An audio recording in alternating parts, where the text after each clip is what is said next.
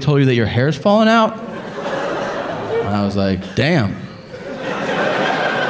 No.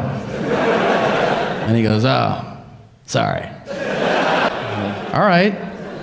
Then he pulls my chart out of the slot, super dramatic, so that it makes a fucking noise. He goes, I'm like, and he goes, wow. And I'm like, really? Wow. Is it full-blown AIDS? Like, why is it wow? And he goes, you weigh 245. And I go like, yeah, like I knew that shit. And he goes, you weighed 230 last time you were here. Not exactly what I would call weight loss. And I'm like, are we at a fucking roast or something? Right? Like, what are you doing? Then he says, you know, you're the fattest patient I've seen all day.